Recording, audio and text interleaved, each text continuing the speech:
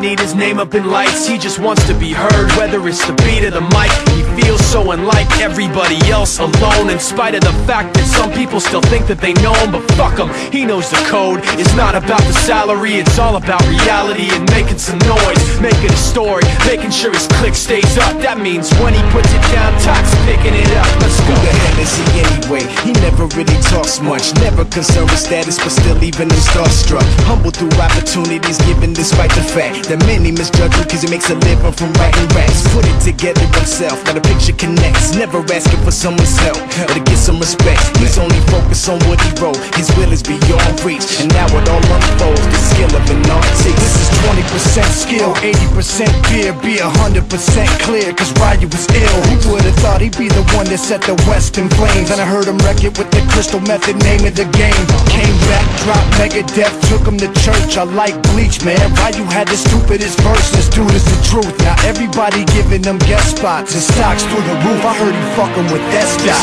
This is 10% luck, 20% skill, 15% concentrated power of will, 5% pleasure, 50% pain, and 100% reason to remember the name. They call him Ryu, he's sick and he's spitting fire. And Mike got him out the dryer, he's hot. Found him in Fort Minor with top, but a fucking nihilist porcupine. He's a prick, he's a cop. The type women wanna be within rappers, hope he gets shot. 8 years in the making, patiently waiting to blow. Now the record with your notice taking over the globe. He's got a partner in crime, his shit is equally dope. You won't believe the kind of shit that comes out of this kid's throat.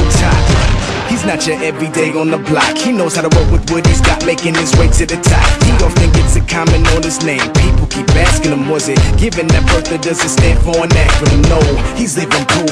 Let him rock in the booth. He'll get you buzzing quicker than a shot of vodka with juice.